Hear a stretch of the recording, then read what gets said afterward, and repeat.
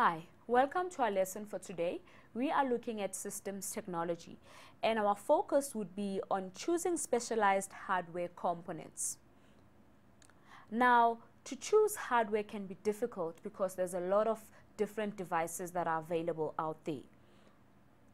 Now, the first device that we're going to look at are digital cameras. Now, digital cameras, they take still and moving images and they are able to produce output immediately.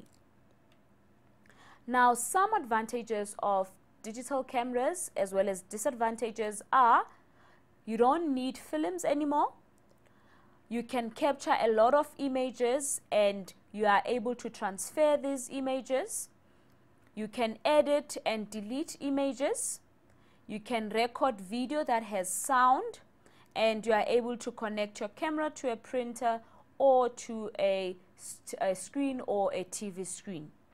Now, some disadvantages: your memory card can be corrupted, it can be expensive, and it can use a very high battery consumption. Now, the next hardware is webcams.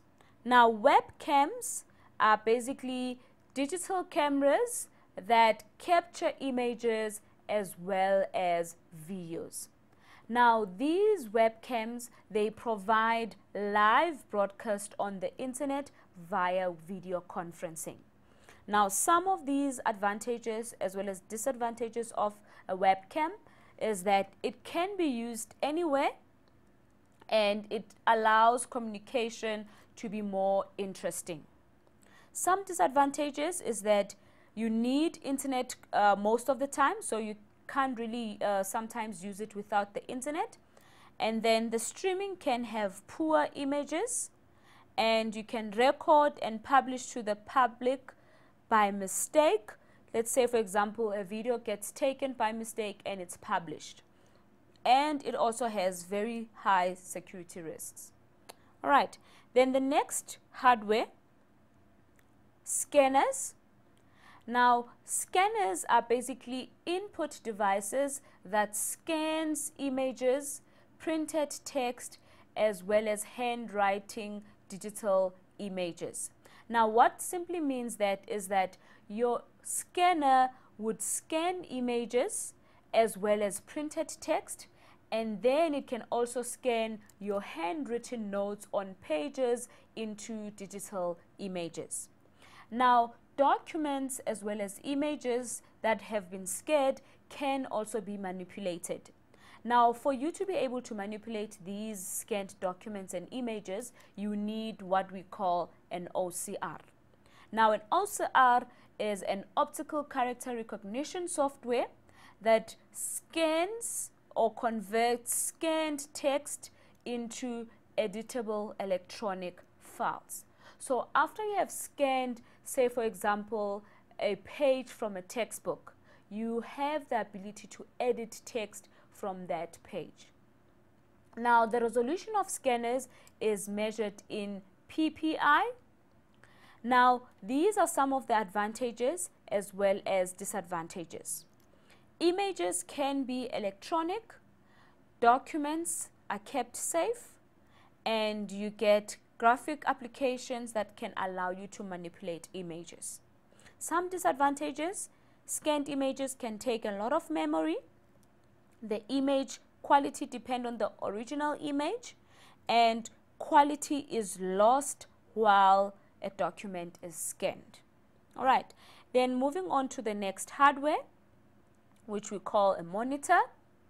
Now, monitors are visual windows for users display text, graphics, and video.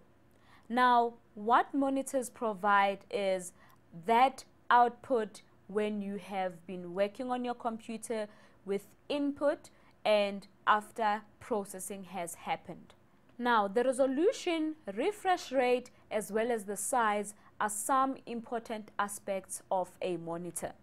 Now, some advantages: it provides output in a soft copy, it takes us less space as well as less electricity depending on the screen type.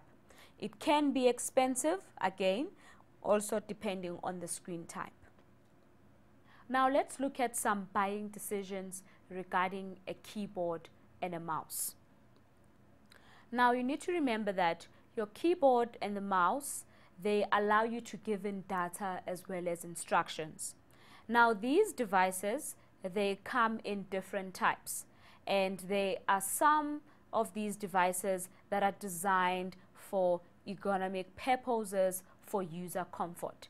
Now this allows you to choose from a lot of different types, but there are some common purposes that these devices serve. For example, they sometimes can be difficult to use for some people, all right? But we obviously know that they are easy to use and learn once you know how to use them.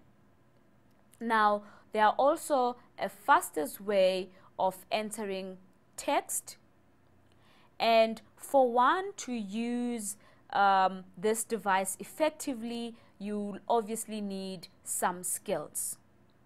Now, they also come in two different types. You get your wireless ones. Now, when you get a wireless keyboard or a wireless mouse, you actually get less clutter, but the problem is it will need batteries. And another thing is it will allow limited mobility. It simply means that even though it is wireless, you can't be too far from the receiver. Now, if you're using cabled or a cabled keyboard or a mouse, you will obviously have the ability of using the plug and play technology, where you don't have to worry about the drivers of the device. Now, moving on to our next topic, which is voice recognition. Now, voice recognition is basically a software that converts speech into text. Now, it uses your voice to enter data as well as instructions into a computer. It also assists physically disabled people who have limited hand mobility. Now, some advantages and disadvantages: it allows faster input, and speech is always a natural way of communication, so it becomes easier for you to use it. Now, some disadvantages: you can't use it in noisy places, you have to train your voice, and sometimes it can be, incorrect, hence we say it is not 100% accurate. It can strain your vocals, and sometimes people with accents can be obviously difficult to be recognized by the software. Now, our next device is a printer. Now, there's two types of printers that I just want to touch on. The first one is a laser. Now, a laser is actually fast, expensive to buy, but cheap to run. It is mostly good for document printing, and it can also print in black or white. The second printer is an inkjet printer. It's slower than a laser. It is cheap to buy, but it's expensive to run. It provides good photo printing, and it can also print in black and white. Now, these printers are just our basic printers, but we know that we have a lot of other printers, and even the laser as well as the inkjet, they come in different types. Now, before you would think of buying a printer, here are some hints that you can really need to think on. Now, you need to think of your budget, how much you want to spend. You need to think of the speed in terms of which printer is faster. You need to think of the color. Are you going to be printing color printing, or are you going to be using black and white printing? And then you need to think of the cost per page. It means how many pages can be printed per cartridge. Now, obviously, it will differ from printer to printer.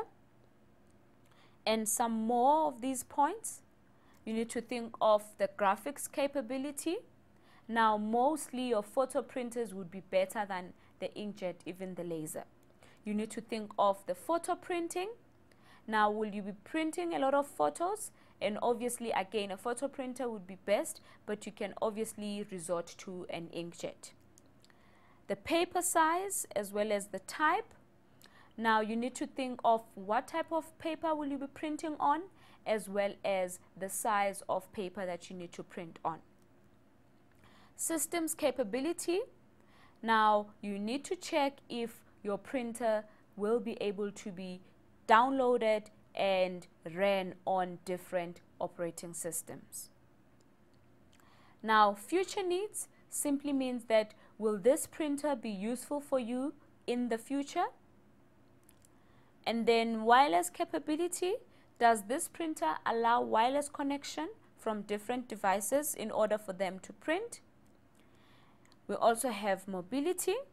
Now, mobility is the printer big enough or small enough? Now, are you able to actually take this printer and travel with it if necessary? And then resolution of printers is actually the measurement of dots per inch of a printer. Now, it simply means that the higher the DPI, the higher the quality of printing. All right, so now these are some of the considerations regarding printers. Now, when you think of using a printer, you really need to think of economical and environmental considerations. Now, this simply means that you need to care for the environment as well as the economy. Now, let's look at a few points that you really need to think on. Now, whenever you think of economic and environmental considerations, you need to at least think of the green initiatives. Now, green initiatives would involve using electronic documents, recycling paper as well as some material, refilling your cartridges, printing on both sides of paper, as well as turning off printers when they are not used. So that was it for our topic today. I hope you enjoyed. We'll see you next time. Goodbye.